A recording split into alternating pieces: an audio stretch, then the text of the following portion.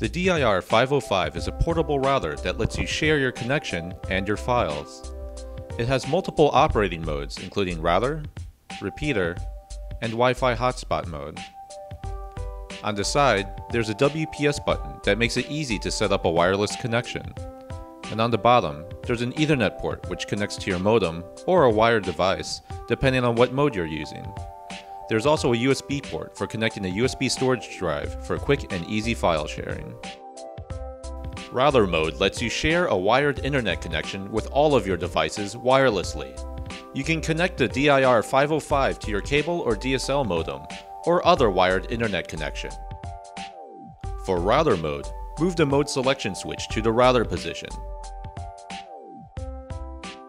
Use the included cable to connect it to your modem or internet connection. Make sure you write down the default Wi-Fi name and password printed on the label. Plug the DIR-505 into a power outlet and wait about 1 minute for the LED to turn green. Use a PC or mobile device and connect to the default wireless network you wrote down earlier. Here, our default network was D-Link 1DFF. Enter the default password for the device.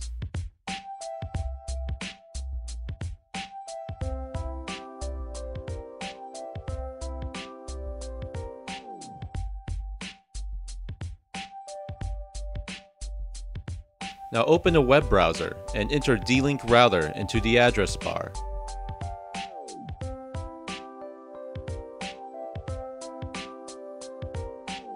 The D-Link setup wizard will open. If you've set the 505 up before, you can simply log into the device and choose the setup wizard from the first page. Here, set your device mode. We're setting this up as a router, so tap Next. The DIR-505 will detect what kind of internet connection you have. Here, enter a new name for your wireless network.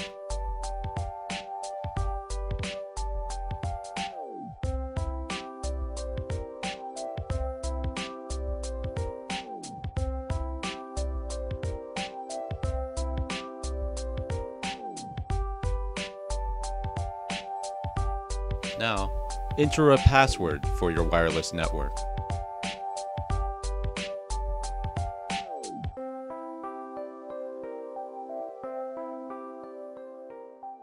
Here, enter a password for your DIR-505. This is different than your wireless password, as this password is used only when configuring your device.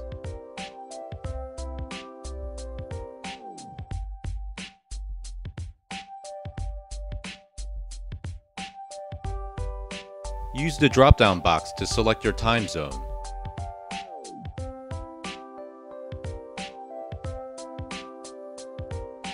Setup is now complete. Click Save and the router will reboot. Wait until the LED on the DIR-505 turns green again.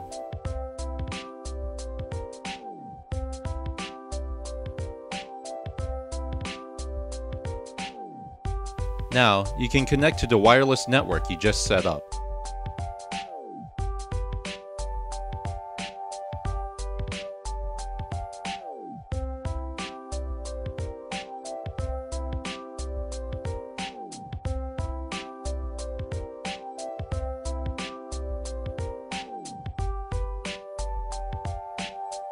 You can now connect to the internet with your device.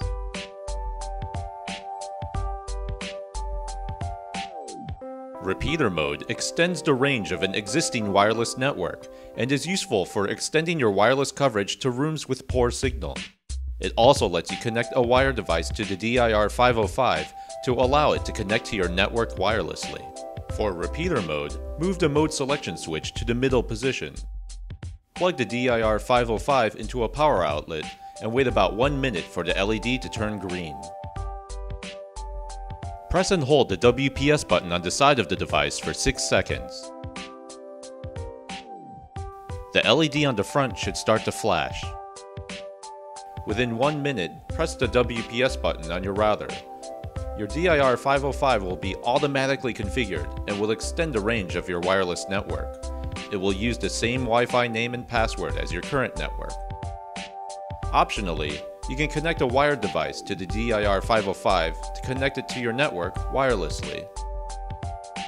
Wi-Fi hotspot mode lets you share a wireless internet connection, such as from a Wi-Fi hotspot. This can be useful for sharing a single paid hotspot connection with all of your devices.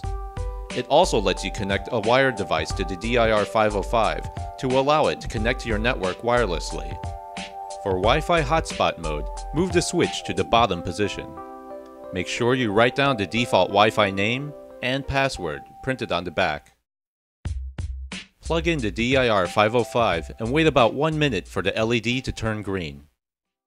Use a PC or mobile device and connect to the default wireless network you wrote down earlier. Here, our default network was D-Link 1DFF. Enter the default password for the device.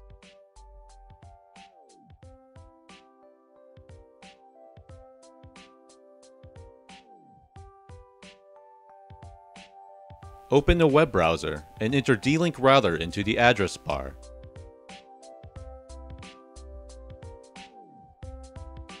The D-Link setup wizard will open.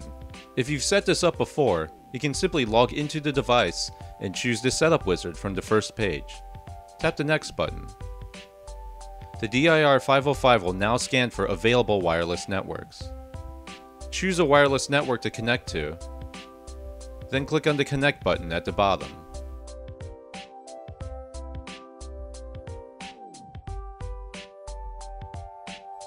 You can choose to use the same wireless network name and password, or you can create your own. Here, we'll uncheck this box and create our own private wireless network. Here, enter the name you want to use for your wireless network.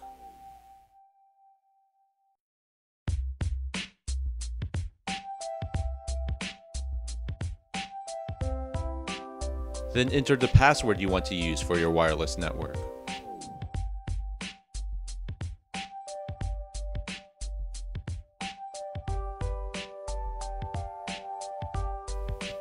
Setup is now complete. Here you can see the name of the wireless network the DIR-505 will connect to, and the private wireless network name and password you just created. Click Save and the router will reboot. Wait until the LED on the DIR-505 turns green again. Now, connect to the wireless network you just set up.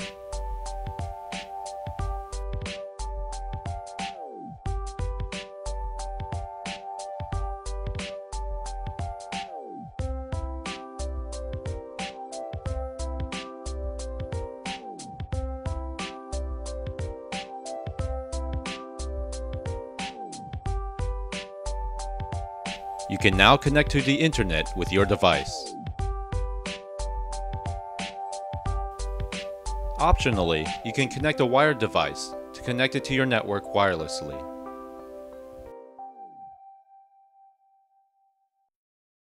To use SharePort Mobile, make sure the DIR-505 is in router mode or Wi-Fi hotspot mode.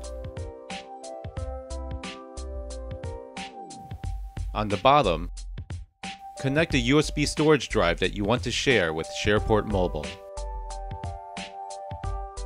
Plug the DIR-505 into a wall outlet. If you don't have it already, download the free SharePort Mobile app from the App Store or from Google Play.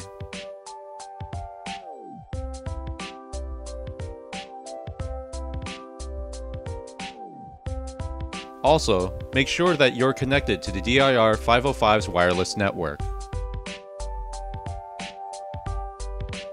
Open the SharePort Mobile app.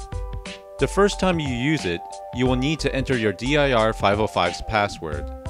Remember, this is the password for the DIR-505 and not for your wireless network. Tap the Edit button at the top right and enter your DIR-505's password.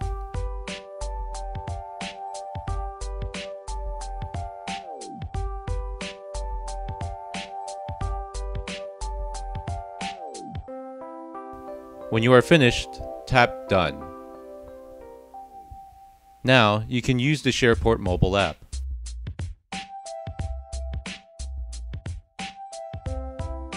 The Files section shows you all the documents stored on your USB drive. This includes things like PDF files and Office documents. Tap on the file to open it.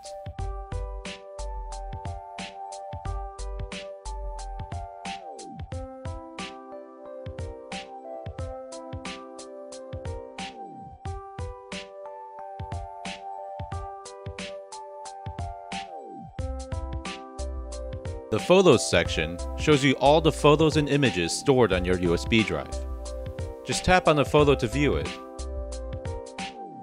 You can swipe to change photos.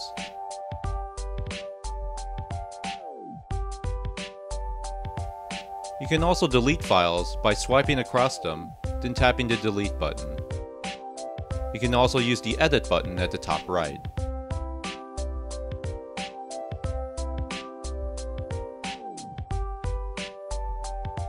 The Movie section shows you all the video files stored on your drive.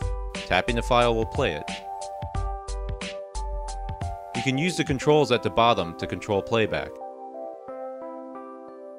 And there's a full screen button to the right.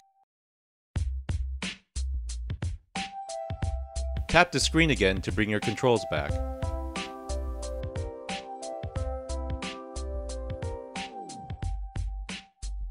The Music section shows you all the music files stored on your USB drive.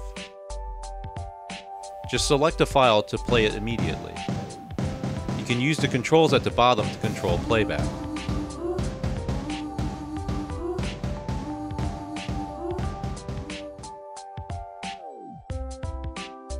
The Folder section shows you all the contents of your USB drive in a more standard Explorer view. Tapping on the Uploads button allows you to upload files from your mobile device to the current folder.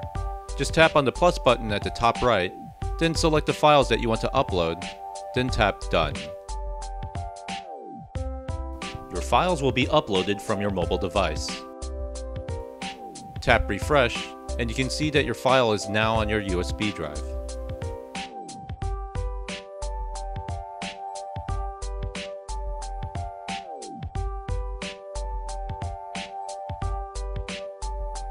The Favorites section allows you to save files to your mobile device for offline access. Here, we'll go choose a song and tap the star icon to mark it as a favorite.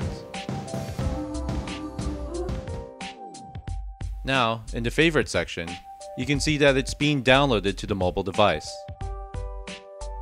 After the download is finished, just tap on the file to play it. If you want to remove the file from your favorites, tap on the star at the bottom.